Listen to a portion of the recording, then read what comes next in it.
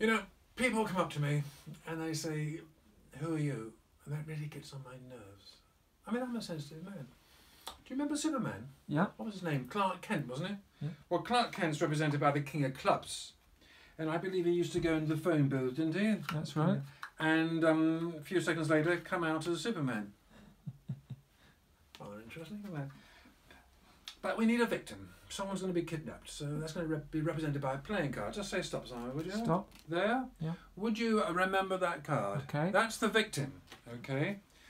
Let me just get... I'll sit down for this if I may. I've got a little bit of arthritis. And the Chief of Police, New York Chief of Police, rings up Superman and says, "Superman, can you help us? We need your help.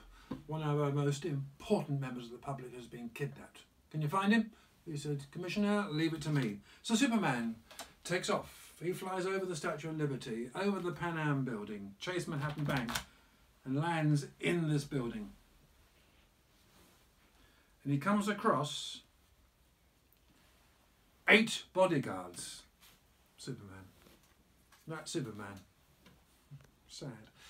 8 bodyguards. 1, 2, 3, 4, 5, 6, 7, 8. I don't normally like countries with a story to them like this, but you know, they've got to make an exception occasionally. Well, there's the card. What was the name of the card? The victim? Can't remember. It's the Queen of Diamonds. Don't annoy me. The Queen of Diamonds. Thank you so much.